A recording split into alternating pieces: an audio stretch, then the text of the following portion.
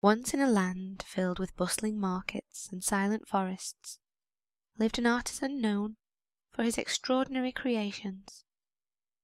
Yet despite his skill, he was plagued by doubt and overthinking, which hindered his ability to create.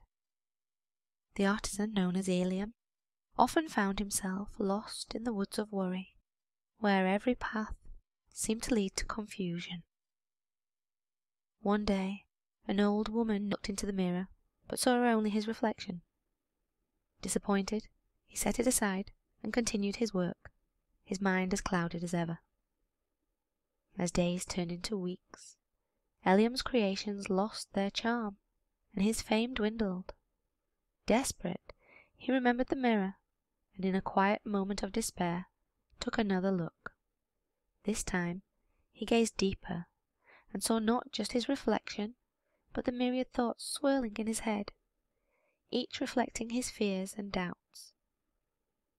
He watched as these thoughts played out in the mirror, and slowly a realization dawned on him. The mirror did not show reality, but the tumult of his overthinking.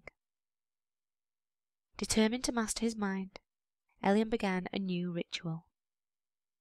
Each morning he would sit before the mirror, beauty and emotion. His fame grew once again, not just for his art, but for his new-found serenity. Now, dear viewer, like Eliam, you too hold the mirror to your mind. Observe your thoughts, let them pass, and return to the craft of your life with clarity and confidence. Join me in exploring the tools and techniques to master your own thoughts. Subscribe for more insights and walk with me on this path of self-discovery and empowerment.